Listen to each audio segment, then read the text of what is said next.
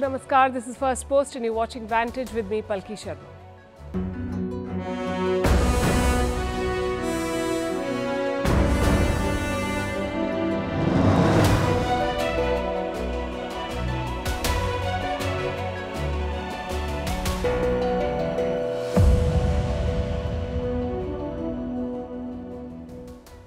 Iran is flexing its military muscle. It's issuing threats to Israel and warning the Western powers that Israel may be trying to trap them. Israel is still figuring out its next response, trying to build diplomatic pressure as their divided war cabinet cancels a meeting for the second time in 2 days. And their prime minister continues to lose popularity and public confidence. Also, economic experts are issuing dire projections of what an Iran-Israel war would mean for the global economy. We'll bring you all of it.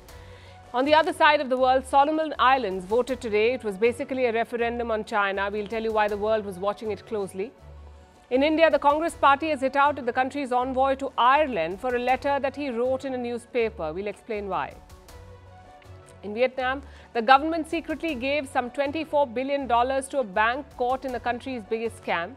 In Georgia, growing protest over a foreign agent's bill. In Dubai, record rainfall and floods. What caused it in the middle of a desert?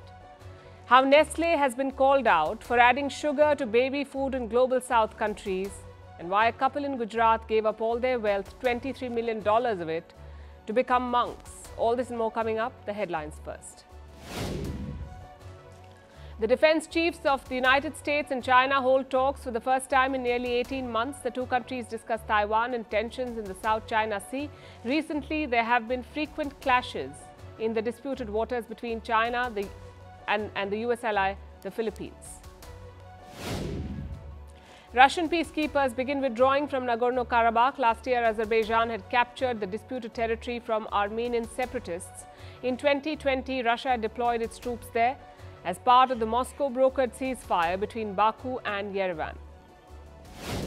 In India, campaigning ends for the first phase of the general election. 101 constituencies will vote on Friday. West Bengal Chief Mamata Banerjee releases her party's manifesto, promising to scrap the citizenship law if the India bloc comes to power.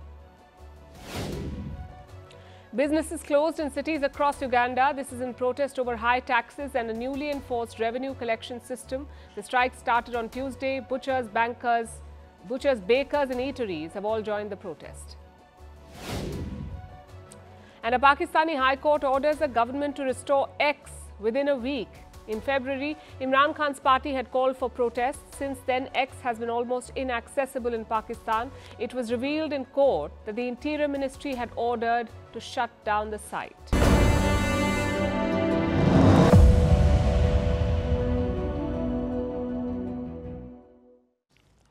The clock is ticking for West Asia. All eyes are on Benjamin Netanyahu. When will he hit Iran? And how will he hit back? These two questions will define the region's immediate future. Iran is hoping it doesn't come to that. They held a military parade near Tehran today. President Ebrahim Raisi presided over it. All sorts of Iranian weapons were on display. Long-range ballistic missiles, drones and rockets. The idea of this parade was quite simple. To flex Iran's military muscle. To tell Israel, do not think about attacking us. President Raisi said as much in his speech. He threatened a severe response if Israel attacked. If the Zionist regime makes the slightest move to violate our territory and harm the national interests of the Islamic Republic, they must understand that they will face a severe and heavy response. That threat may not deter Israel. All indications are they will hit back. So Iran is also using a second strategy, asking Western nations to build pressure. Their top diplomat in London is on the job. Listen to his latest statements. This is a good opportunity for Western countries to demonstrate that they are rational actors and they are not going to be entrapped by Netanyahu and his goal, which is to be in power for as long as he could actually stay in power. This is a more viable strategy. The West has the best chance of changing Netanyahu's mind because they have leverage. We saw that over the weekend. The US and the UK shot down dozens of Iranian drones. They gave Israel billions in military aid, so the West can pull some strings. Their foreign ministers are visiting Israel. Britain's Foreign Secretary David Cameron is in the country, so is the German Foreign Minister Anna Baerbock. Both of them met their Israeli counterpart. They also held talks with the Israeli president. Now, Cameron had an interesting assessment. He said it's clear that Israel is going to strike, so he wants that strike to be limited.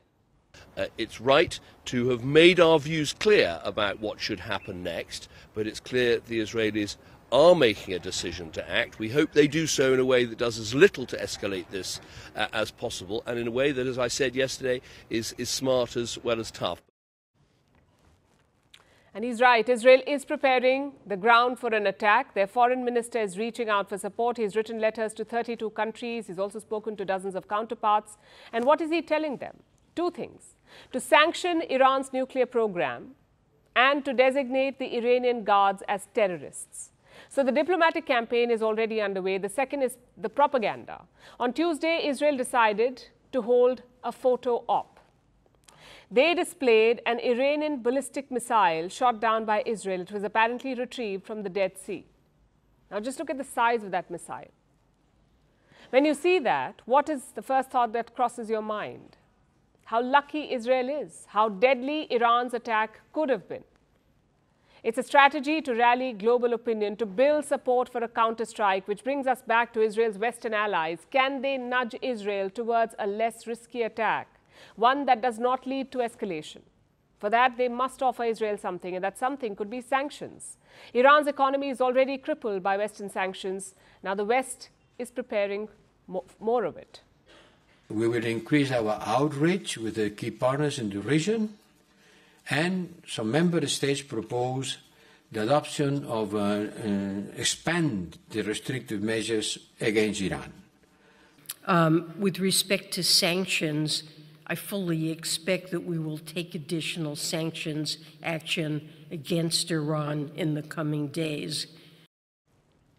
Both Europe and the US are promising more sanctions, meaning more economic pain for Iran, and Netanyahu knows how important that is. Sanctions are the only thing keeping Iran's economy in check. Without them, its coffers would be flush with oil money.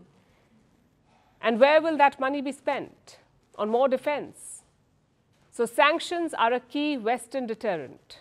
They may not avert an Israeli strike, but they could limit the scale of it.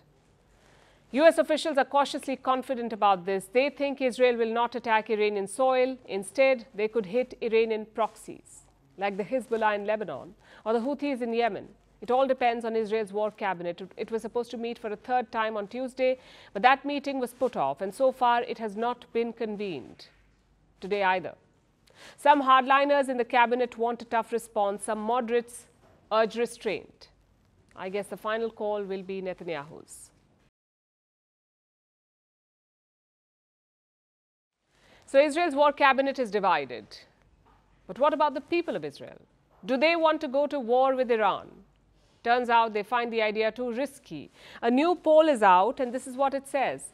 74% people do not want an attack if it hurts Israel's security alliances. Only 26% Israelis support an attack on Iran. They support the idea of striking Iran even if it strains Israel's relations with allies. So the prevailing public opinion is against military action. I really hope it won't be a big war now. None of us in Israel want a big war. So I hope that's it. Well, yeah, we're very upset. We didn't want the war with Hamas. They attacked us. We don't want the war with Iran. They attack us. They sound tired of the war, and who can blame them? Israel has been caught in an endless spiral of violence, and there seems to be no exit strategy. Israel's military action began as a response to the October 7 attacks. But today, Israeli forces are fighting on three fronts. There is the ongoing battle with Hamas in Gaza. In the north, Israel is clashing with the Hezbollah. And now there is an emerging front with Iran. When a country goes to war, most citizens rally around their leader. But Israel's leader is deeply unpopular at home. So despite the war, or perhaps because of it, we've seen repeated protests. The latest instance was last Saturday, just before Iran's military and drone attacks. This is what the streets of Israel looked like, with thousands of people rallying against their prime minister. We've been saying for a long time that our Prime Minister cannot be trusted, and evidence have accumulated and are now cluttering, and our country is near the abyss. I come here to a demonstration against the Prime Minister, Mr. Bibi Netanyahu. We want to change. We want to keep our democracy. He became a dictator, and we didn't want dictatorship.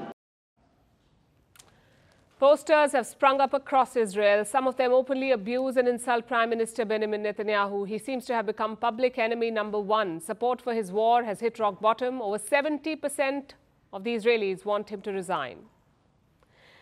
There are 3 reasons driving this sentiment. The first one is linked to the October 7th attack. It was a big intelligence failure, but Netanyahu refuses to take responsibility for it. Although a lot of Israelis see it as his failure. This includes supporters of Netanyahu's Likud party. Last year, they were asked about this in a survey. 69% of them said that Netanyahu should take responsibility for October 7. And these are his party supporters. Reason #2 is the status of the hostages. When Netanyahu declared war on Gaza, one of his big goals was to bring back the Israeli hostages taken by Hamas. More than 250 of them were taken on October 7th. It's been 6 months of fighting. And still, about 130 hostages remain unaccounted for. At least 30 Israelis are presumed dead, 34. The families of these victims have been demanding answers, and they haven't got any. We need more effort. We actually need to do more things in order to release them, because apparently what we're doing is not enough. Reason #3 is perception. How is Netanyahu viewed by the voters? Many Israelis feel that he's selfish. That's the finding of a recent study. It was published by a university in Jerusalem. From October 2023 to January this year, they gathered the opinions of voters at various points in time. They asked them about Netanyahu's war and the decisions that he's taken as Prime Minister. And look at what they found. 56% of the respondents said Netanyahu's decisions were driven by political considerations, not national interest. And that is telling. So public support and confidence in the Prime Minister is shrinking, but he appears unfazed by these opinions, at least publicly. He has no intentions of stepping down. Also, he has shown no inclination to de-escalate tensions with Iran or to end the war in Gaza. And there is no strong political opposition against him. Yes, Netanyahu governs a fragile coalition. Yes, his government may fall even if one ally pulls out, but there is no significant campaign to oust him and no compelling alternative, really. What does this mean for Israel? It means that peace may continue to elude them for now. They should brace for unrest, both on the borders and within.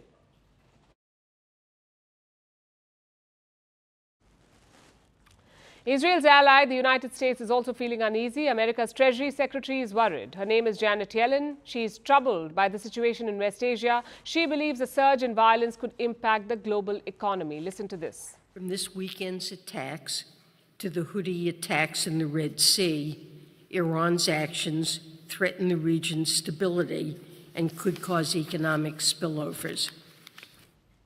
Look at the choice of words. Iran's actions threaten the region's stability. What about Israel's airstrike in Syria? Conveniently, Yellen made no mention of it. She paints Iran and its proxies as a problem, but overlooks the Israeli strike that set off the latest tensions. But that's American politics for you.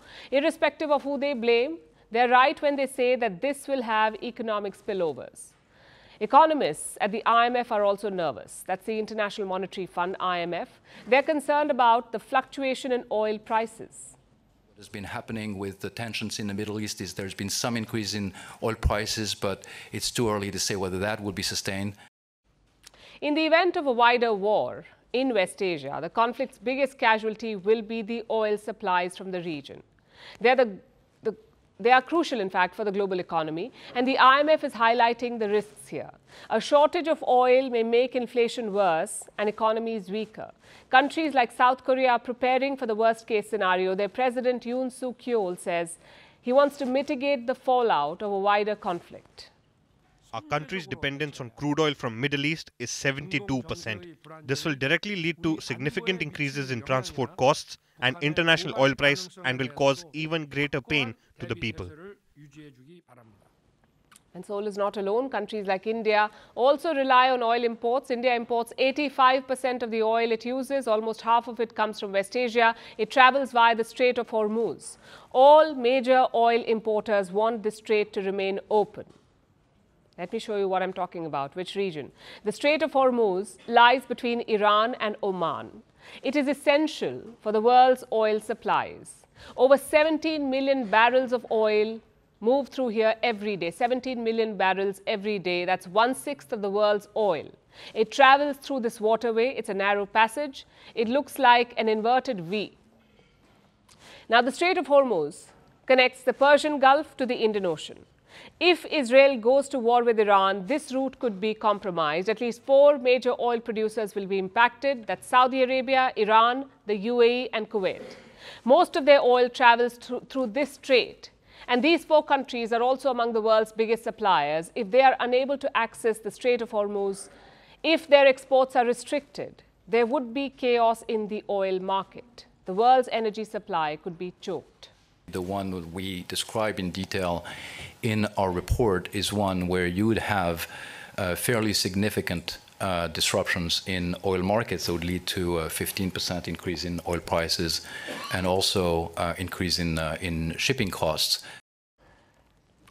So that would be the first fallout. The second fallout will be seen in the global stock market. What do most investors dread?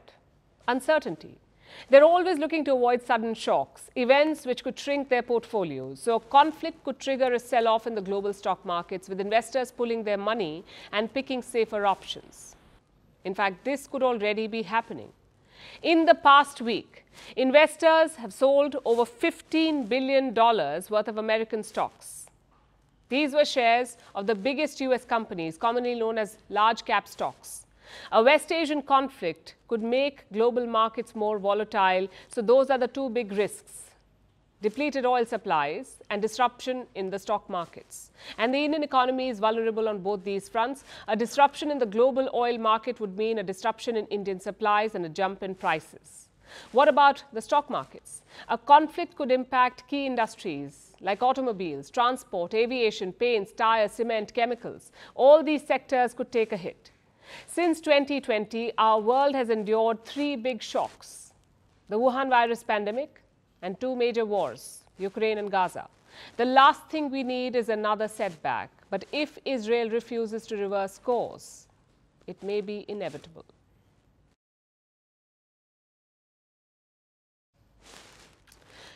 Our next story is from the other side of the world, from an island nation in the Pacific Ocean, the Solomon Islands. The Solomon Islands went to polls today, but this election was a bit unusual because it wasn't just about local politics, it was also a vote on China. For the past 5 years, China has been making inroads in the Solomon Islands. Beijing has an ally in the incumbent Prime Minister, Manasseh Sogavare. He signed a secret security pact with China in the year 2022. The people of the Solomons have not been told of the details of this pact, and some are wary about Beijing's growing influence, which is why today's polls are almost a referendum on China, and the country is doing everything to ensure that the results go Beijing's way. Here's our report. These are the Solomon Islands, a nation in the Pacific Ocean, made up of 6 major islands and more than 900 smaller ones. These islands are home to about 700,000 people, and more than half of them were eligible to vote today. The Solomon Islands held their parliamentary election earlier in the day. People were lining up as early as 4 a.m. in some places, waiting for the polling booths to open at 7. And cast a vote that could reshape the geopolitical landscape of the Pacific. Because these elections aren't just about the Solomon Islands. They are also a referendum on China. We have civil ties with Taiwan, and now we have diplomatic ties with China. I think for me, I was hoping that will bring good change for this country, but I've yet to see that happen. It's yet to happen. In 2019, the Solomon Islands withdrew their recognition of Taiwan. Instead, they decided to open ties with China. This was done under the incumbent Prime Minister, Manasseh Sogavare. Sogavare has spent most of the last 5 years bringing his country closer to China. And Beijing has rewarded him with funds in the form of both gifts and investments. China built a stadium for Sogavare at the cost of about $119 million. Beijing called it a gift with no strings attached.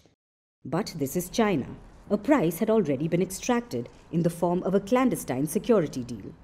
The deal was inked in 2022, but no one is sure about what it entails. Sogavare has kept the details hidden from the public.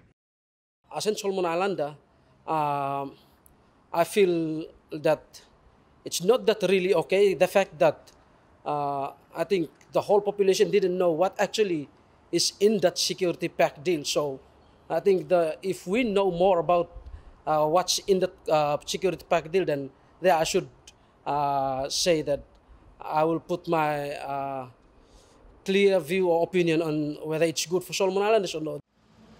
That is why this election is being seen as a referendum on China. The Solomon Islands were traditionally close to the West, especially neighbouring Australia. But the pivot to China has put the islands at the centre of a geopolitical Cold War. The West is worried that China will use the Solomon Islands to get a foothold in the Pacific, and that they will do anything to keep their ally Sogavare in power. This includes meddling in the elections, which Beijing already seems to be doing. Take a look at these Facebook posts from the Chinese embassy in the Solomon Islands. Less than a week ago, they were giving away computers, solar-powered lights and fishing nets. 4 days ago, they donated money to renovate a school hall. They also announced a new broadband infrastructure project, all on the eve of elections. It's brazen election interference. And then China says this. China has been upholding the principle of non-interference in the internal affairs of other countries. We support the people of the Solomon Islands in choosing the development path in line with their national condition independently.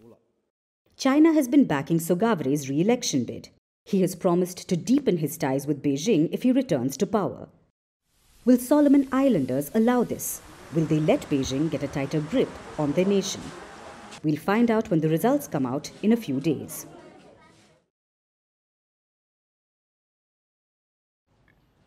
We're days away from voting in India, so there's a political pundit in every corner. Everyone has something to say about the candidates, about the election strategy, and about who will win the election. But can Indian civil servants do the same? I'm talking about your bureaucrats and diplomats. Can they also openly talk politics? I ask because it's become quite the controversy.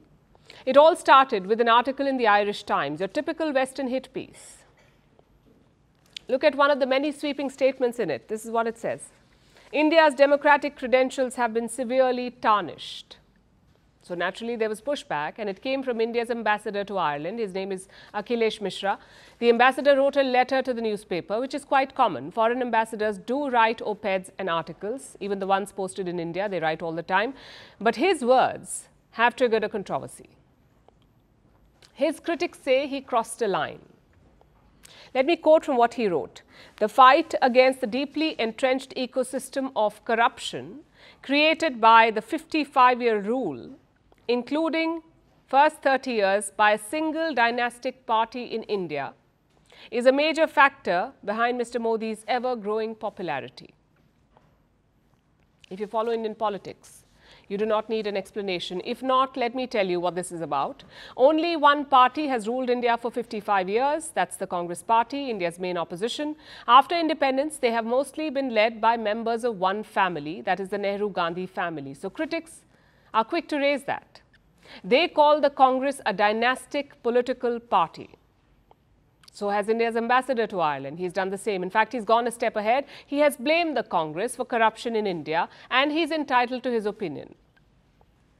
But can he express it on such a platform? That has become a subject of debate. Politicians do it all the time, so do political commentators, but diplomats tend to steer clear of this. So the Congress Party has taken up the matter. They say Ambassador Mishra should not have made those remarks. Let me quote from their statement, the Congress Party statement. Defending the government of India is one thing and is to be expected. But to attack opposition parties openly in this manner is not expected from an ambassador. This is unprofessional and disgraceful behavior. He should be sacked right away. Now, India's foreign service is professional. There are very few political appointees. Even the Irish envoy is a career diplomat. So he's bound by service rules. And what do they say? They say you cannot show political and ideological inclination. Now, the question is, did these comments violate those rules? We read the ambassador's whole article, and later on he makes some points worth noting too. He says Indian Hindus are not a monolithic vote bank. He also points out that the BJP only rules in 12 out of 28 states. Both are strong arguments for Indian democracy, but chances are no one will focus on that because his earlier lines are seen as problematic. Now, this episode also raises a larger question. What role do diplomats play in domestic politics? Well, it depends on which country you're looking at. In the US, the foreign service is all political. Many ambassadors are active politicians, like the US ambassador to India. His name is Eric Garcetti. He's a former mayor of Los Angeles. Now, Garcetti is a bona fide politician. He is a member of Joe Biden's Democratic Party. And it's actually quite common in the US. Some ambassadors have gone on to become presidents there, like John Adams, Thomas Jefferson, and George H.W. Bush. But India's system is quite different. Most Indian ambassadors are members of the IFS, the Indian Foreign Service, and political appointees are quite few. For most of the last century, there was an unwritten rule. Only 6 ambassadors should be political appointees. The rest should be career diplomats. But now that number is changing. Of course, after retirement, you're free to join politics. In fact, the IFS has given India a number of ministers like Natwar Singh in the 2000s and S. Jaishankar today. Diplomats certainly have the skill and the worldview to be politicians. But when they dabble in politics is the crucial question.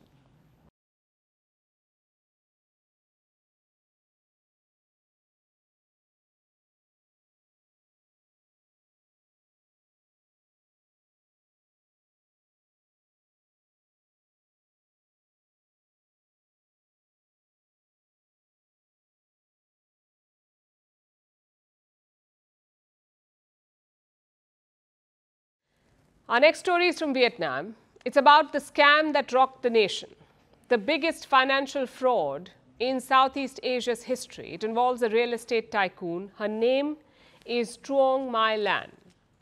She's been convicted of embezzling $12.5 billion, and Vietnam has given her the death penalty. We've covered this case on the show before. But here's a refresher. Lan was the chair of VTP Holdings, one of Vietnam's biggest real estate companies. They developed high-end properties, like your luxury hotels and apartments and even shopping malls. Most of these are in prime locations, like downtown Ho Chi Minh City, which is Vietnam's financial hub. Lan founded the VTP group in 1992, and she'd been expanding the business ever since. So how did this real estate tycoon steal billions of dollars? She did it through a bank that she owned, the Saigon Joint Stock Commercial Bank, or SCB. This bank was founded in the year 2012 through the merger of 3 smaller banks. And Lan oversaw this merger, and she walked away with a part of the bank, SCB. She took a part of that. How much? Almost 90%. Now, you may wonder how this was allowed. Doesn't Vietnam have laws to prevent this sort of thing? Well, they do. So Lan did not officially own that much herself. She owned this bank through proxies, 90% of it. She owned it through proxies, and they helped her indirectly control 90% of SCB. So we have a real estate tycoon who now owns a bank, one of the biggest banks in Vietnam, holding billions in customer deposits. What do you imagine happened? She started giving loans to herself, again indirectly. She got the SCB to issue loans to shadow companies, and those loans eventually found their way to her pocket. She embezzled $12.5 billion in this manner. That's not all, though. Lan also used the bank for other scams. She duped ordinary bank depositors into buying her company's bonds. They thought they were just depositing their money in the bank. Instead, their money got tied up with Lan's VTP group and its proxies. When I deposited money there at the SCB bank, The bank staff member did not use the word bond. I had to complete several forms and could only get the results some days later. During those days, they only gave me a paper saying that they had received that much money from me. Then I had to wait for approval before receiving the receipt. Eventually, the Vietnamese authorities caught on. They arrested Lan in October 2022, but that led to another problem. Everyone knew that Lan controlled SCB. So depositors panicked when they heard about her arrest. And it started what's known as a bank run. That's when everyone rushes to withdraw their deposits from banks. That's a bank run. Now, the bank did not have all the money required to pay back customers because it had given billions to Lan and her company. This put thousands of ordinary people at risk, people who'd done nothing wrong. They just put their money in the wrong bank. To avoid a disaster, Vietnam's central bank took over the SCB. This was in October 2022, and that was immediately after Lan's arrest. The SCB was put under, quote-unquote, special scrutiny. What does that mean? Well, we got the answer today. Vietnam's government took over the bank in October 2022, and since then it has secretly poured billions into the bank, almost $24 billion over the last year and a half. Vietnam did this to protect depositors. The SCB is technically borrowing money from Vietnam's government and using it to pay back innocent depositors. When the Vietnam government took over the SCB, it gave the bank about $3.7 billion a month, both in October and November 2022. And since then, it has been sending the bank about $1 billion a month. If you add all of this, it comes to almost $24 billion. That is close to 6% of Vietnam's annual economic output, or a quarter of the country's foreign exchange reserves. It's a massive sum of money, and Vietnam's government secretly gave this to the embattled bank. There was no public announcement, no information to the taxpayer, just a silent rescue operation. I'll leave it up to you to decide if this was the right move. And now Vietnam's reaction to the scam makes more sense. Lan's was the most high-profile corruption trial in Vietnam's history, and it ended with her being given the death penalty. It won't bring back the billions that Vietnam's government has lost, but they still want her to pay with her life.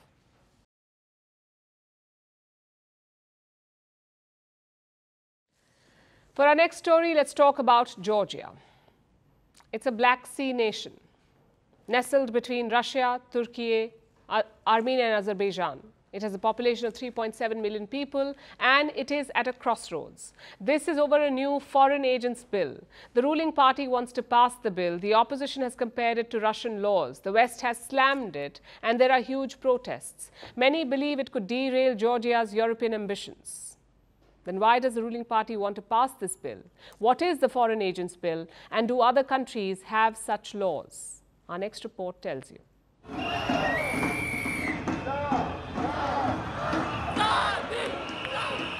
Mass street protests, brawls in parliament, yet nothing could stop this bill. The controversial foreign agents law has gotten its first green light. 83 Georgian Dream Party MPs have backed it. That's the ruling party. However, the opposition boycotted the vote. So why is this bill so controversial? It's called the Law on Transparency of Foreign Influence. It requires NGOs and media organizations to reveal their funding. If they receive 20% of their funding from abroad, they must register as agents of foreign influence. If they don't obey, they will face hefty fines. Georgia's ruling party tried to introduce it in March last year. It led to 2 nights of violent protests, so the party backed down. Now they've brought it back. So why does the ruling party promote this bill? It says it's modeled on a US law. The party says it'll promote transparency. It wants to combat pseudo-liberal values imposed by foreigners. Georgia's opposition, however, calls it the Russian law. It says it's similar to laws used by the Kremlin to quell dissent. There are also concerns about Tbilisi's future. Many believe this could derail its European dream. And that's led to massive protests. As many as 10,000 protesters gathered outside the parliament. They clashed with the police. Hundreds were arrested. This is really an existential choice. It's a situation it's a point of no return, really. I would compare this law to a new Iron Curtain. Some would compare it to a new wall between Georgia and the EU. This law brings the discreditation of the Georgian media, Georgian civil society, which are the core instruments of the Georgian democracy. Georgia's law isn't the first of its kind. Other countries have similar laws. The first is the US. FARA, or the Foreign Agents Registration Act. Organizations that receive foreign funding must register under the FARA. Then there's India. It has the Foreign Contribution Regulation Act. Any organization that intends to receive foreign donations must register under this act. This includes associations, groups, and NGOs. There's also Russia. It has a very strict foreign agents law. Any individual or organization that receives foreign support must register. They will be declared foreign agents. Georgia's opposition has compared the new bill to this law.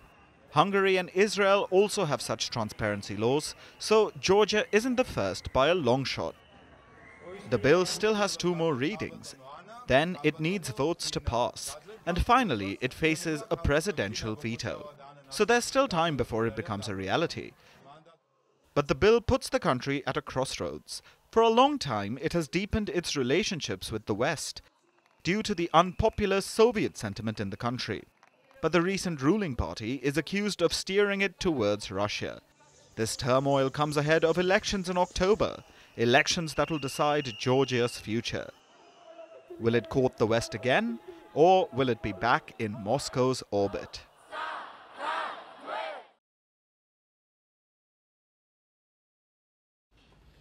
Our next story is about a global giant, a giant that only seems to care about the West. I'm talking about Nestlé, the biggest consumer goods company in the world. And what have they done? Possibly risk the health of babies in the global south. Let me explain. A big chunk of Nestlé's business is baby food, like infant cereals and formula or baby milk powder. Now in the West, these products follow global guidelines. No added sugar, no honey, no sucrose. Basically nothing sweet. But in the global south, that is not the case. A Swiss organization tested Nestlé products sold in the global south, mostly in Asia, Africa, and Latin America. And what did they find? Most of them had added sugar. We're talking about products for babies and toddlers under 3 years of age. In Africa, a flavored cereal had 6 grams of added sugar. The same product in Switzerland had none. Another cereal sold in India had 2.7 grams of sugar. In Brazil, 6 out of 8 Nestlé products had sugar. How much? 4 grams per serving. In Nigeria, one product had 6.8 grams of added sugar. Now, I know you have questions, and we will try to answer the 2 basic ones first. First of all, why is added sugar bad? And question number 2, why is Nestlé doing it? It's bad because sugar leads to multiple health issues like childhood obesity, cardiovascular disease, and tooth decay.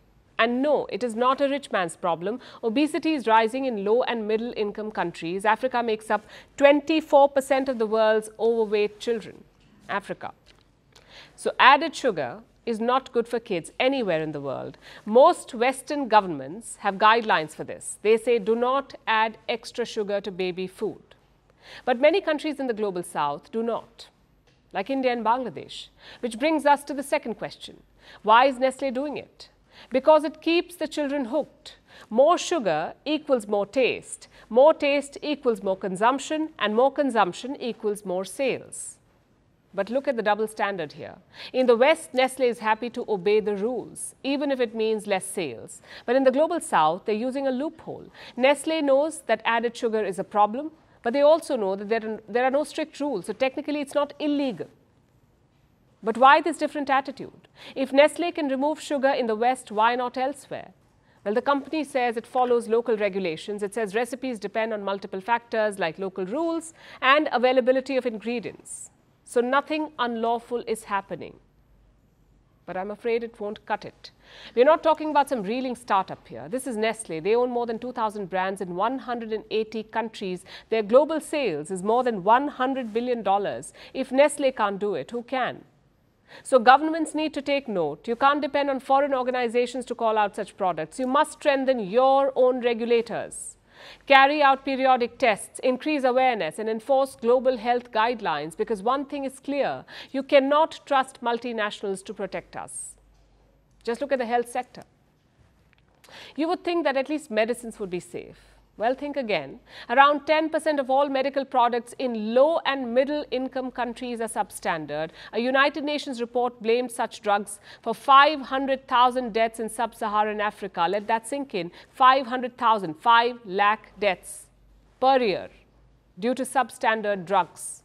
Consumer products have the same problem, like soft drinks. In 2007, Pepsi and Coca-Cola found themselves in trouble. An Indian study found that both drinks had high traces of pesticide. It was 30 times what was found in the US and European markets. So many Indian states actually banned these sodas.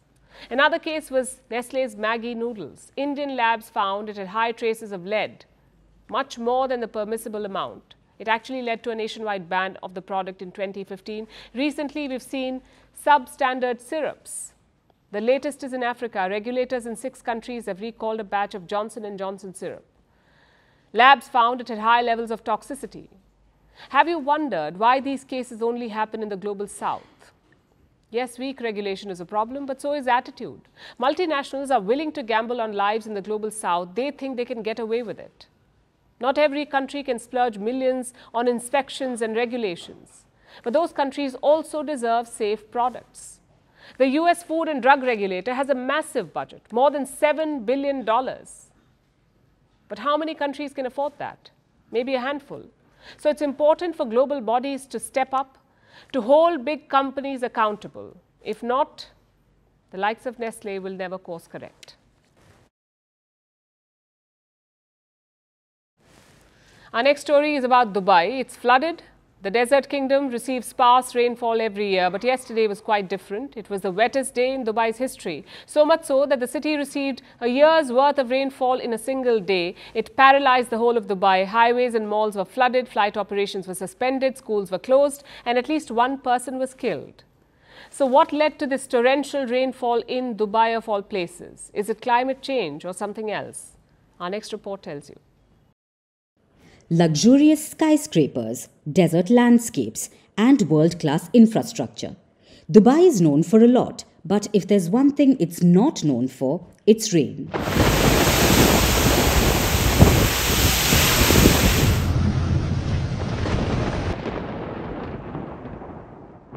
Well, not anymore. The desert kingdom is flooded. Roads turned into rivers. Flights were cancelled. Jets looked like jumbo boats. Waters rushed into luxury malls. Homes were inundated. At least one person was killed. On Tuesday, Dubai received around 142 millimeters of rainfall. It hit the city in just 24 hours. This is the amount of rainfall that Dubai receives in a whole year. Scientists say it was the highest rainfall since records began in 1949. That's even before the formation of the UAE in 1971. So it led to rampant flash flooding. The rain fell so heavily that roads were inoperable in just moments. Schools were shut, residents worked from home, and tankers tried to pump out water from the streets. But it didn't help much. You see, Dubai is a city built in the middle of a desert. It has a hot and dry climate. Rain is rare. Even when it happens, it's sparse. So Dubai doesn't have the infrastructure to deal with such torrential flooding. And it showed with the chaos at the Dubai airport.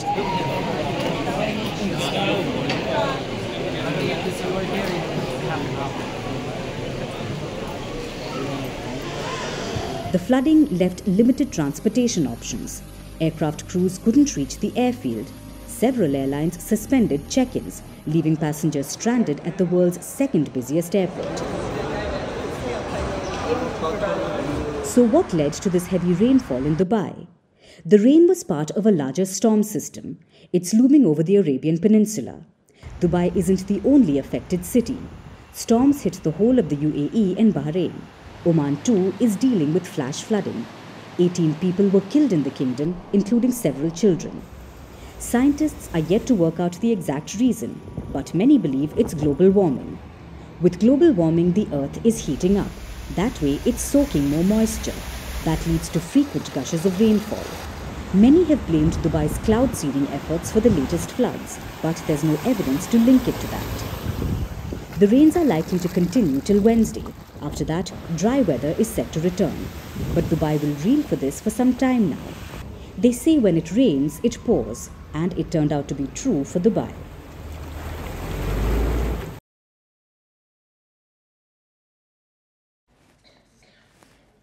Imagine if you had $23 million.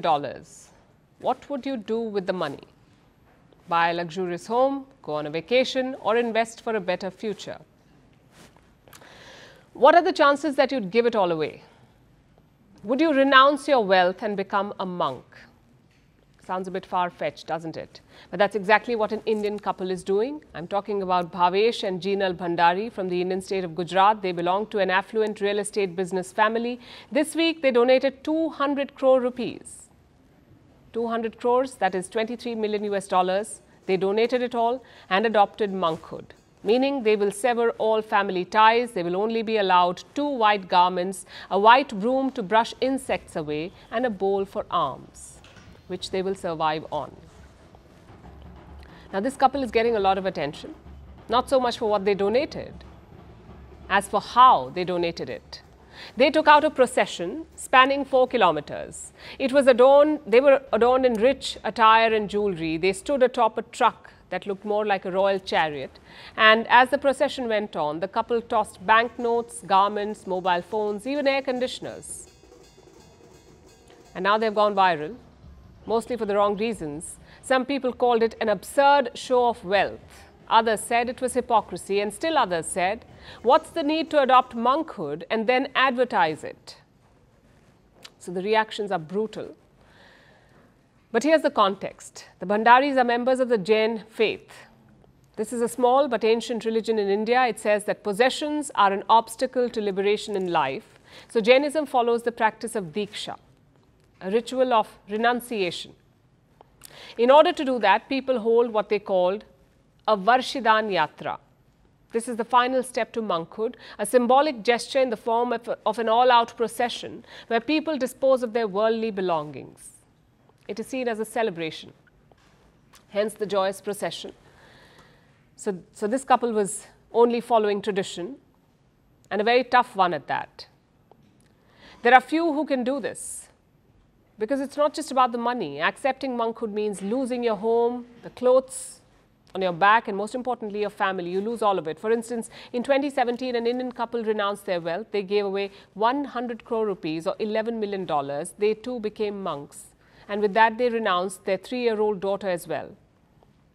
Even though there's support from within the Jain community for this practice, the decision drew a lot of backlash. What will happen to the child? Why must she suffer because the parents suddenly had a change of heart? As I said, it's a tough tradition, not for the faint-hearted.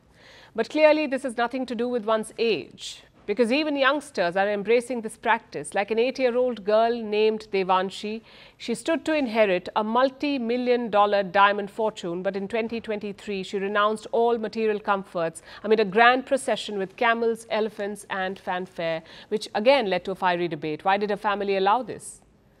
In India, where children don't even decide their college stream before they're 16, a girl half that age took a life-changing decision. So why do people do this? What does it take to give away all your worldly possessions? For some, it's about their faith. Like the Bhandaris, their family is deeply connected to the teachings of Jainism. In 2022, their teenage children adopted monkhood. The couple says the decision was difficult, but they want to follow in the footsteps of their children.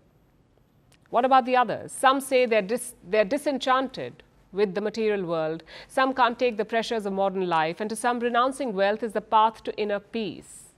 And maybe it is the right choice, but it can also go very wrong. For instance, a Jain girl became an ascetic when she was 9, but when she turned 21, she eloped and married her boyfriend, which caused quite a scandal. So whether it is about faith or being highly impressionable, we can agree on one thing: listening to your inner voice is no easy task. And now it's time for Vantage Shots, images that tell the story. In India, solar rays illuminate the forehead of Lord Ram's idol at the Ayodhya temple on the occasion of Ram Navami. In Australia, coral bleaching affects most of the Great Barrier Reef, and in New York, a giant plastic waste installation aims to highlight the importance of reusable containers. Finally, taking you back in history, on this day in 1983, India launched the fourth and final flight of SLV-3 rocket. It was the country's first experimental satellite launch vehicle. It placed India's Rohini satellite into orbit. The launch highlighted India's arrival in the space race. We're leaving you on that note. Thanks for watching. We'll see you tomorrow.